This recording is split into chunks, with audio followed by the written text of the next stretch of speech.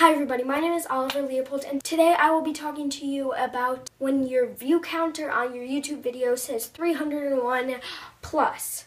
Now, I can tell you now, this is not a good thing, and you're going to be doing a lot of research on how to get it away, but you probably won't find a way. But I'm going to tell you why and possibly how to fix it. This video was made because of a chapter in my newest released book. It's chapter 21. It's called The Evil 301 Plus. Check out my book release video in the description, and if you have the book, check out that chapter. But right now you're here and you're going to see my video explanation. So first, let's start out. YouTube counts your views by seeing how many times people view the web page that has your video on it.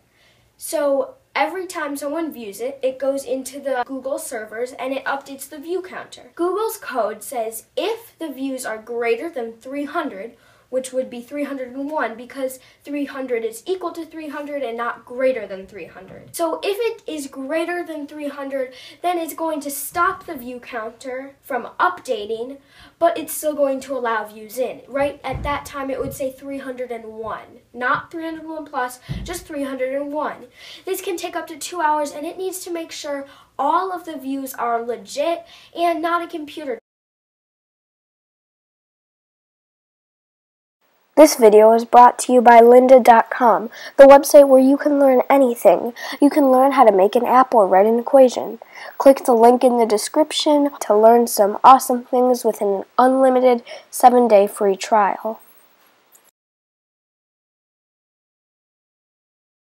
So if you're sharing a home video, then obviously you're not going to get more than 300 views, therefore you can watch it all the time and not worry about this. But once you reach over 300, then you're going to worry about this. If you have completely legit and views from normal people, then you're fine. After 2 hours, it will add in those views that people watched during the 2 hours, and you're on your way. But if you viewed your video a bunch of times, or if someone else is just refreshing the page over and over and watching it 300 times or 200 times, then there are going to be problems. What's going to happen is simply, it says, stop, we're cutting you off, and it says 301 plus.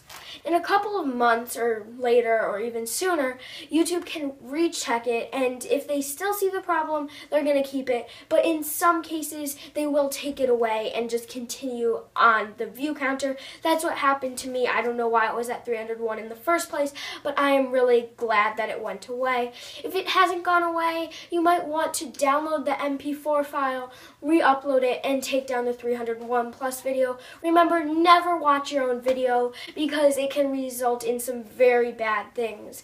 That was my YouTube creator tip from a chapter in my book. Again, look at the description to see me talking about my book. I'll see you next time. Bye.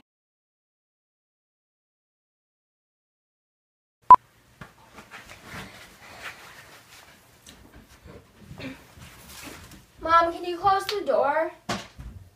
Yeah. Thank you. Hi, everybody.